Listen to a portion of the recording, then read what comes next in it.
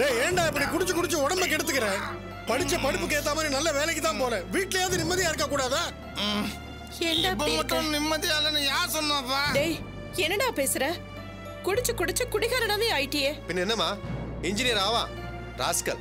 யார் பேசி மதிக்கிறது இல்ல. கொஞ்சம் மத பொறுப்பு இருந்தாத மாதிரி பண்ணுவானா அவன்?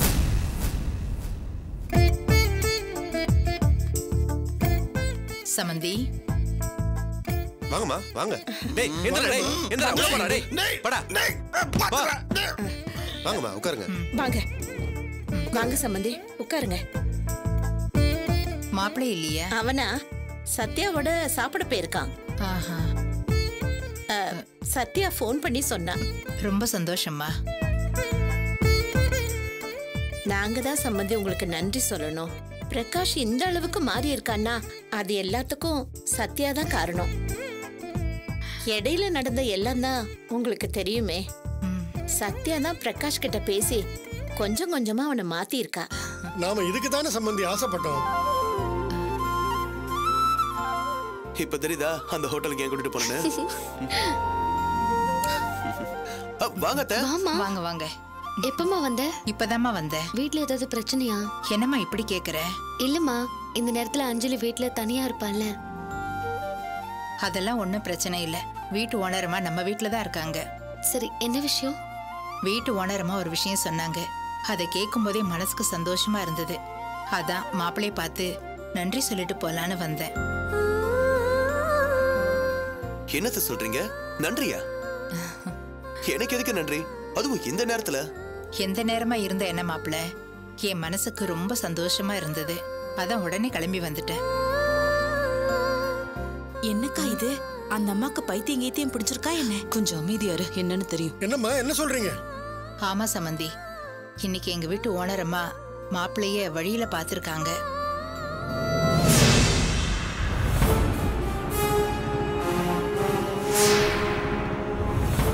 மச்சான் வாடா, இன்னைக்கு இவன் முழுசா வீட்டுக்கு போக கூடாது. வந்து நாளை தட்டு தட்டு.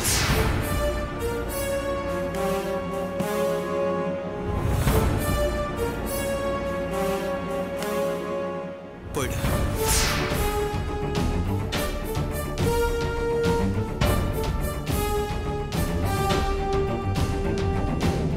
மாப்பிள்ள அவங்க கிட்ட சண்டை போடலையா?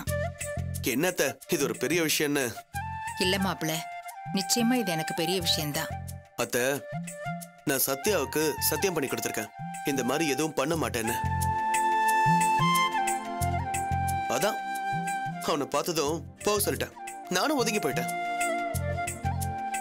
சத்தியமா? ஆமா அத்த, சத்யா சொன்னா இனி அவங்க விஷயத்துல அடித்தடிலாம் பண்ணாதீங்கன்னு சத்தியம் பண்ண சொன்னா பண்ணிட்டேன். உங்களை நினைச்சா எனக்கு ரொம்ப பெருமையா இருக்கு மாப்பிள்ள. சம்பந்தி, அதான் நாங்க சொன்னோமே, சத்யா அவனை எவ்வளவு தூரம் மாத்திருக்கா தெரியுமா?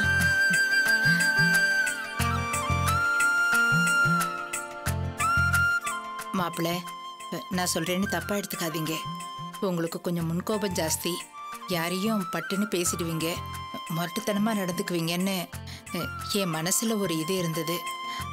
ஆனா அதெல்லாம் இன்னைக்கு மாறி போச்சு. மாப்பிள்ள, நீங்க என் அண்ணன் மகன் சுரேஷை அடிக்கலங்கிறதுக்காக நான் உங்களை பாராட்டல. இதனால ஒரு பிரச்சனை வரக்கூடாதுன்னு தான் நீங்க நினைச்சு ஒதுங்கிருக்கீங்க பாருங்க. அதான் மாப்பிள்ள எனக்கு சந்தோஷம். வீட்டு ஓனரமா சொன்னதும் எனக்கு தாங்க முடியல, அதான் வந்தேன். ரொம்ப நன்றி மாப்பிள்ள. என்ன சம்பந்தி இது? இதுக்கெல்லாம் போய் நன்றி அது இதுன்னு சொல்லிக்கிட்டேன். அப்படி இல்ல சம்பந்தி, மாப்பிள்ளையோட இயல்பான குணமே இதுதானே தெரிஞ்சு போச்சு இல்ல. அவங்கள தண்டிக்கணும்னு நினைச்சிருந்தா என்ன வேணாலும் பண்ணிருக்கலாமே. ஊர் உலகத்துல பாக்காததா இவ்வளவையே. மாப்பிள்ளை இடத்துல வேற யாராவது ஒருத்தர் இருந்திருந்தா என்ன யோசிச்சிருப்பாங்க? கவரிங் நகையை கொடுத்து மோசடி பண்ணிட்டாங்கன்னு அந்த சீட்டை வச்சு போலீஸ்க்கு போயிருப்பாங்கல்ல.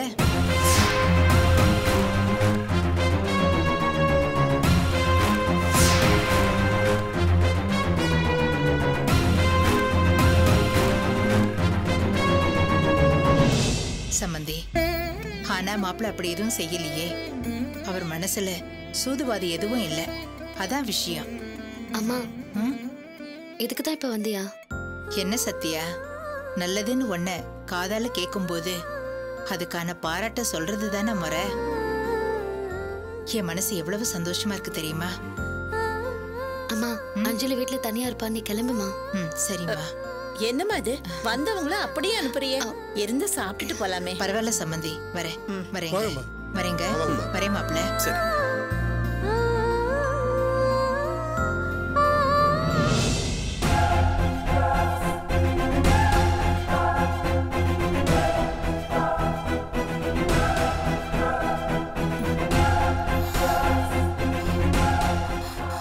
சத்தியம் வாங்குறியா? சத்தியம்?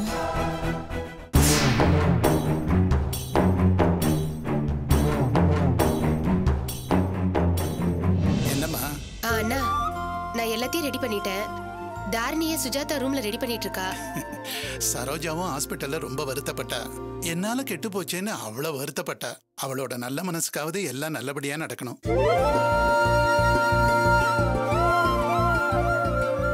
அக்கா, என்ன தப்பா நினைக்காதீங்கக்கா. அண்ணன் சொல்லிதான் நான் இதெல்லாம் செஞ்சேன். என்ன கோச்சுக்காதீங்கக்கா.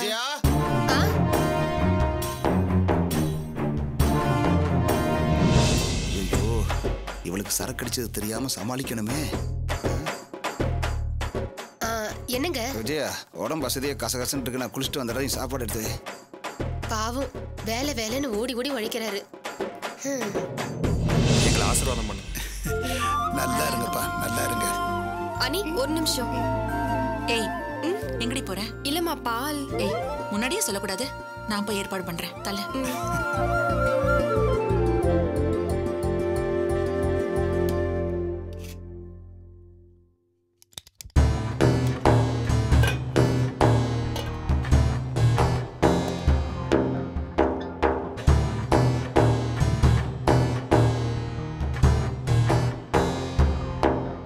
அதெல்லாம் ஒரு மூஞ்சி, அதுக்கு பால் ஒரு கேடு.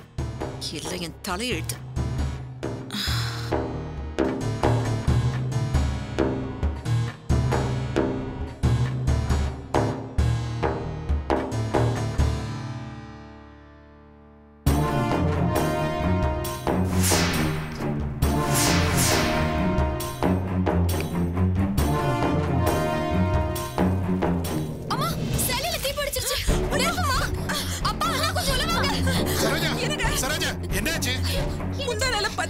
அறிவு இருக்கா உனக்கு? ஜாக்கிரதையா இருக்க. என்னப்பா நீங்க? அவங்களே பயந்து போயிருக்காங்க. வாங்கம்மா. வா. வாங்க.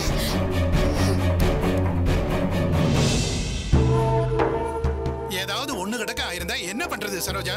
சுஜாதா வரலன்னா நேரம் என்ன ஆயிருக்கும்? என்னக்கா, என்னாச்சு? அக்கா, அம்மா பால் காய்ச்சும் போது சேலையில தீ பிடிச்சிருச்சு. ஐயோ, கவனிக்காம இருந்தா என்னக்கா இருக்கும்? என்னென்ன இது? நல்ல விஷயம் ஒண்ணு ஆரம்பிக்கும் போது அக்காக்கு இது மாதிரி ஏதாவது ஒண்ணு நடந்துகிட்டே இருக்கே. இது சரியில்லைண்ணே. ஏய், எதுக்கு எதை சம்பந்தப்படுத்தி பேசுற? அதெல்லாம் ஒண்ணு இல்ல. இல்ல சரோஜா, விஜயா சொல்றதும் கரெக்ட்னு படுது. முதல்ல நீ கீழே விழுந்து கையில அடிபட்டது, இப்ப புடவையில தீ. எல்லாமே கெட்ட சகுனமா இருக்கு. அதெல்லாம் ஒண்ணு இல்லங்க. சுரேஷ், நீ தாரணி கூட்டிட்டு போ. சும்மா இருங்க, அப்பாதான் சொல்றாருல. அண்ணே, ஜாதகத்தை யார்கிட்டயாவது பாருங்க அண்ணே. சரியா சொன்னமா. நானும் நல்ல நேரம் தான் குறிச்சேனே தவிர ஜாதகத்தை பார்க்கணும்னு தோணல. இப்பவும் ஒன்னும் பிரச்சனை இல்ல. எங்க ஆபீஸ்ல வேலை பார்க்கற ஒருத்தருக்கு ஜோசியரை தெரியுமா, அவர் மூலமா பாக்குறதுக்கு ஏற்பாடு பண்றேன். அது வரைக்கும் இத தள்ளி வைப்போம். ஆமாமா, அப்பா சொல்றதா கரெக்ட். ஆமா மாமா, எங்களுக்கு எதுவும் முக்கியம் இல்ல. அத்தைக்கு எதுவும் ஆயிடக்கூடாது. இங்க நடக்கிறத பார்த்தா எனக்கே பயமா இருக்கு. சுஜாதா, தாரணியை கூப்பிட்டு போ. சரிங்கப்பா, வாங்க நீ.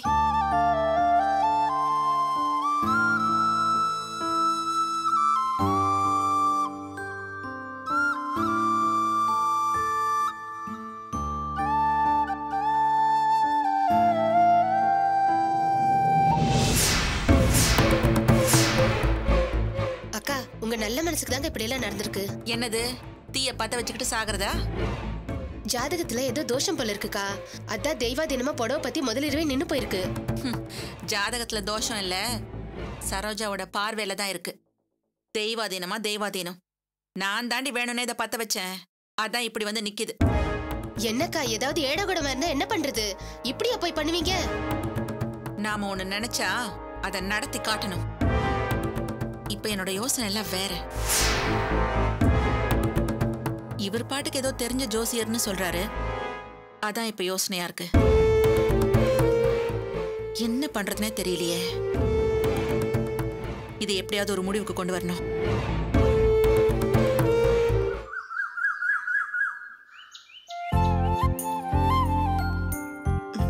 என்ன ஜானகி, இன்னைக்கு என்ன விசேஷம்? சீக்கிரமா கோயிலுக்கு போயிட்டு வந்துட்டேன். இப்பதானே நம்ம வீட்ல எல்லாம் நல்லபடியா நடக்குது. நேத்துக்கு சம்பந்தி அம்மா வந்து உன் புள்ளைய பாராட்டிட்டு போனதுல இருந்து உன்னை கையிலேயே பிடிக்க முடியல. ஏன் அந்த சந்தோஷம் உங்களுக்கு மட்டும் இல்லையா? இல்லாம இல்லையா? ஆமா, நீ வரும்போது சத்யாவை பாத்தியா? வரும்போது பார்த்தேங்க. ஏதோ ஆபீஸ்ல மீட்டிங்கா, அதான் போறேன்னு சொன்னா. என்கிட்டயும் சொல்லிட்டு தான் போனேன். ஏங்க அது இருக்கட்டும், அவ முகத்தை பாத்தீங்களா? எவ்வளவு சந்தோஷமா இருக்கா பாத்தீங்களா? பின்ன பிரகாஷ் அவ சொன்ன பேச்ச கேக்குறான். அவங்க அம்மா வேற வந்து பாராட்டிட்டு போறாங்க. சந்தோஷமா இருக்க மாட்டாளா? பிரகாஷ் இப்போ அவளை நல்லபடியா பாத்துக்கிறான் போல. அதென்ன போல? பாத்துக்க போய் தானே அவ சந்தோஷமா போறா.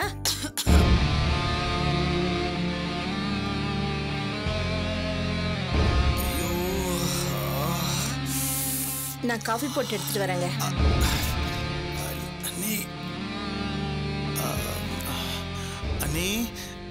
அண்ணி என்ன நேத்து கொஞ்சம் ஓவர் ஆயிடுச்சு அண்ணி. அதான் பார்த்தோமே. ஹலோ, நான் உங்ககிட்ட பேசலைங்க. அண்ணி பணம் எதா இருந்தா கொடுங்க அண்ணி. குறை தண்ணி அடிக்கணும். அடிச்சாதான் தலைவலி போவோம். ஒரே ஹேங் ஓவரா இருக்கு அண்ணி. என்னது குறை தண்ணியா? குறை தண்ணினா நேத்து அடிச்ச போதை தலைக்கு ஏறி அங்கேயே குத்த வச்சு உட்காந்துருக்கோம்ல, அதை அடிச்சு விரட்டணும். அதுக்காக தான் குறை தண்ணி அடிக்கணும். ஏண்டா நீ திருந்தவே மாட்டியா? ஏண்டா அப்படி இருக்க? எப்படி இருக்க? அது ஏன்டா அவங்கிட்ட கேக்குற? உன் மூஞ்சி கண்ணாடியில போய் பாரு, உனக்கே தெரியும். நீ மனுஷனா? நீ மனுஷத்தன்மை இருந்தா இப்படி எல்லாம் பண்ணுவியா? தூங்கி எந்திரிச்சு நான் பல்லு விளக்கல, அதுக்குள்ள குடிக்கணுங்கிற. காயத்ரி, அவனுக்கு நீ ரொம்ப இடம் கொடுக்குற. கேட்ட போல பைசா கொடு. அதுக்கு இல்ல காயத்ரி, இவ்வளவு காலையில குடிச்சா உடம்பு என்னத்துக்கு ஆகுறது? 100 ரூபாய் கொடுங்க.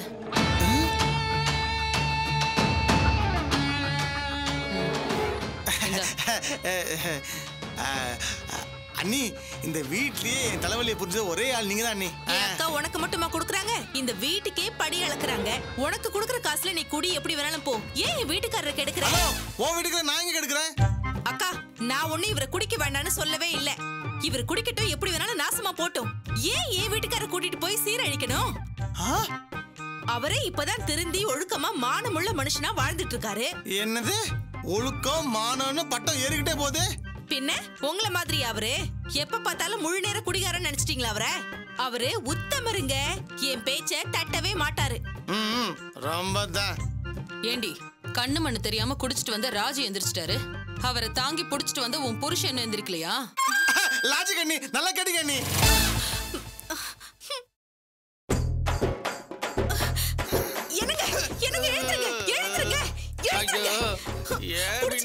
ராஜியே சீக்கிரம் எழுந்துட்டான். அவனை தூக்கிட்டு வந்த நீங்க இன்னும் தூங்குறீங்க. கீழே வீடே சிரிக்குது. அக்கா கேள்வி மேல கேள்வி கேக்குறாங்க. பாவி, நேத்து நீ அடிச்ச சரக்கு நீ ஃபுல்லா தூங்கணும். நீ ஏந்திரிச்சது மட்டும் இல்லாம என்னையும் கோத்து விடுறியா? அட கடவுளே, அவன் போதையை இவ்வளவு சீக்கிரம் தெரிய வச்சிட்டியா? ஏன் சிரிக்கிறீங்க? இல்ல வீடோ, குடிச்சா மாடு மாதிரி கிடக்குறான். நான் என்ன பண்ணட்டும்? உடம்பெல்லாம் வலிக்குது பாரு. பாவி பையன், அவன் குடிச்ச குடிக்கு நான் தப்பு பண்ண மாதிரி முழிக்க வேண்டியதா இருக்குது. வா வினோதினி, வா, இன்னைக்கு ஒரு கை பாத்துருவோம். வா.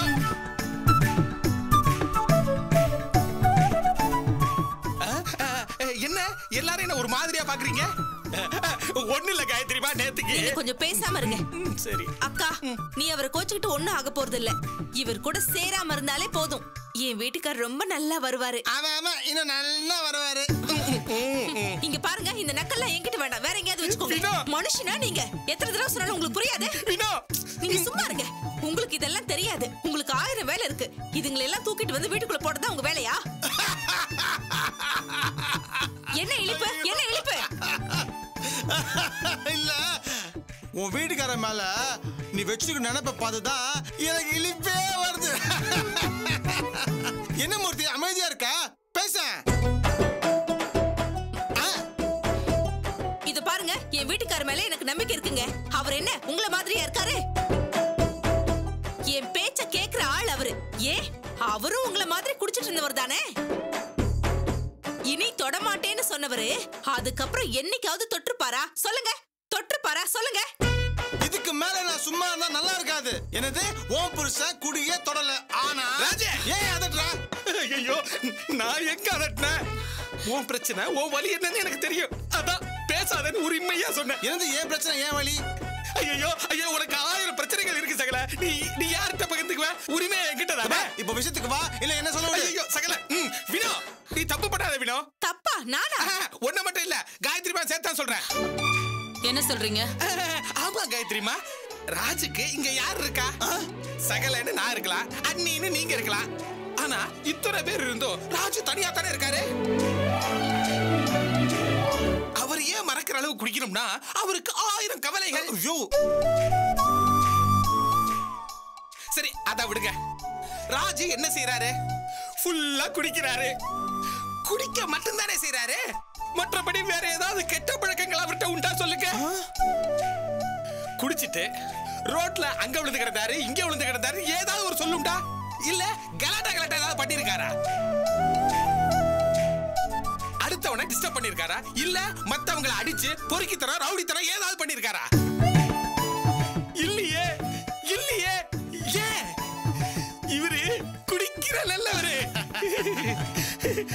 ஆமா வினோதினி, நான் குடிகாரனா இருக்கும்போது கூட எனக்கு குடிக்கிறவங்க மேல மரியாதையா இருந்தது இல்ல. ஆனா ராஜுவை பார்த்த பிறகுதான் எனக்கு மரியாதையா வந்தது. ஏன்? காலையில நம்ம எந்திரிச்ச உடனே காபி குடிக்கிறது இல்லையா? அது போதை இல்லையா? ஐயா ஐயா நீங்க பெரிய மனுஷன், நீங்களே சொல்லுங்க ஐயா, அது போதை இல்லையா? இப்ப என்னதான் பிரச்சனை? பாருங்க ஐயா, ஒரு தப்பும் பண்ணாத இவரை குடிக்கிறாருங்கிற ஒரே காரணத்துக்காக நாம இவரை கோச்சிக்கிட்டோம்னு வைங்க, இதே வீட்டுல இதே குடிய குடிச்சிட்டு எல்லா ரவுடித்தனத்தையும் பண்ணிட்டு பொறுக்கித்தனத்தோட ஒருத்தர் இருக்கானே, அவனை என்ன செய்ய போறீங்க? சொல்லுங்க சொல்லுங்க, அவனை என்ன செய்ய போறீங்க? நான் யார சொல்றேன்? மேல ஒருத்தர் இருக்கானே பிரகாஷ், அவனை சொல்றேன். அவனை என்ன செய்ய போறோம் சொல்லுங்க சொல்லுங்க.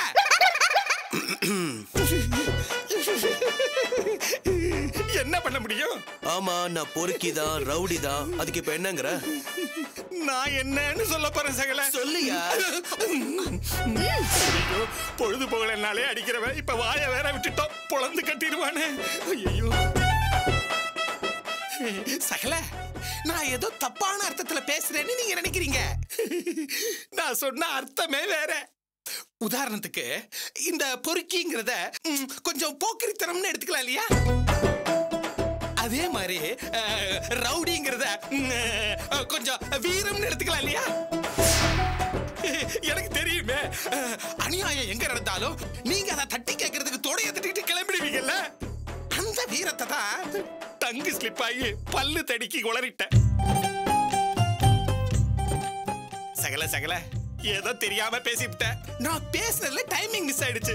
என்ன ஒண்ணும் பண்ணிடாதீங்க சகல. என்னங்க நீங்க அவரை பார்த்து பயப்படுறீங்க? அதானே காலை விழுந்து கும்பிட வேண்டியதானே. என்னமோ இவர்தான் இந்த வீட்ல பெரிய தாதா மாதிரி. எதுக்கு நீங்க பயப்படுறீங்க? நீங்க சொன்னதுல ஒண்ணும் தப்பு இல்லல்ல. நீங்க சொன்னது எல்லாமே உண்மைதான். இப்ப நீங்க சொன்னதுதான் இந்த ஊரே சொல்லுது. இவர் என்ன பண்ணுவாரா? அத்தனை பேரையும் முறைச்சு பாப்பாராமா?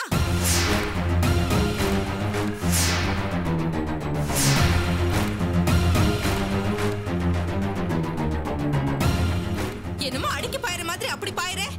என் கண்ணு முன்னாடி என் புருஷனை தொட்டுருவியா? தொடு பார்க்கலாம், தொடு பார்க்கலாம் இவரே. ஐயோ, இவளே அடி பார்க்கலாம் அடி வாங்க வைக்காம ஓய மாட்டா போல இருக்குது. விடோ விடு வினோ, அவர்தான் அமைதியா இருக்காருல. விடுங்க நீங்க. இவரால என்ன பண்ண முடியும்? பெரிய வீர மாதிரி பேசுறாரு.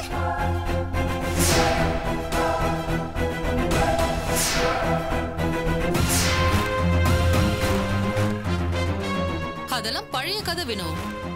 இது செத்து போன பாம்பு, நீ விட்டு தள்ளு. அண்ணியரே, எதுக்கு வார்த்தையை விடுறீங்க? வேணாம். நான் எங்க வார்த்தையை விட்டேன்? நீ வாழற ஸ்டைல தான் சொன்ன. ஏண்டி வினோ, இப்ப நீ எதுக்கு அங்க பாயிர?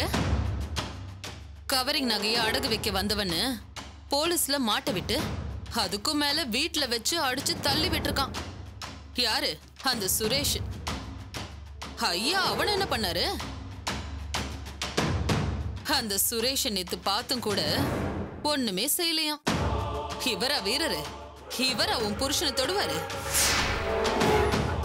விடுடி. மூஞ்ச காட்டுறது, சண்டை போடுறது இதெல்லாம் பழைய காலம். இப்ப வாலெல்லாம் சுருண்டுருச்சு.